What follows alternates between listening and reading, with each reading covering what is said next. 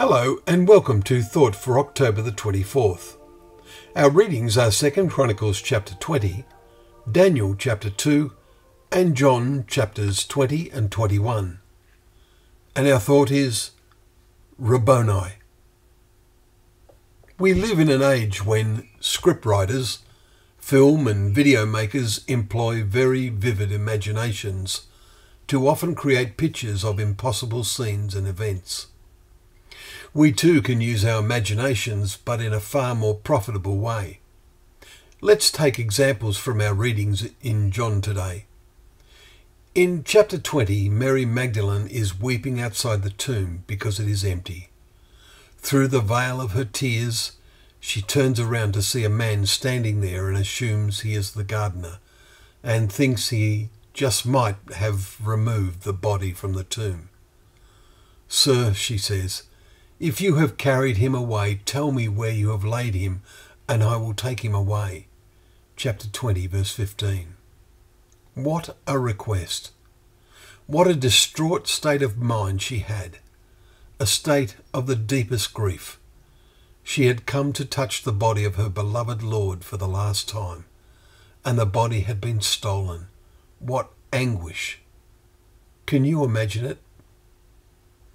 Jesus utters one word, her name, Mary. Now imagine the compassion in his voice, a compassion she had heard before many times. Does she instantly know it is him? Rabboni, teacher. This is the one word she exclaims. A huge question mark in her voice as her mind does a somersault trying to believe the impossible. The authorized version is not a good translation of the words of Jesus, "Touch me not." Modern versions have words like, "Do not cling to me. Go and tell my brothers." We can reasonably imagine that Mary almost threw herself at Jesus, scarcely daring to believe this person was real. What emotion! Just imagine. Those who regularly read their Bibles get frustrated when they watch many of the movies, DVDs about some Bible story because the producers over-dramatize and exaggerate and add things into it to make it more dramatic. But all who are regular and careful Bible readers can use their imagination properly, intelligently.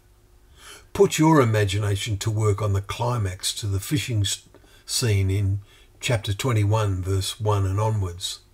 The dawn was just breaking. Not easy to see. Can you imagine yourself as one of those fishing? Well, thank you once again for joining us for Thought for the Day, where together we can open up the pages of God's Word, knowing that Word to be a lamp to our feet and a light to our path.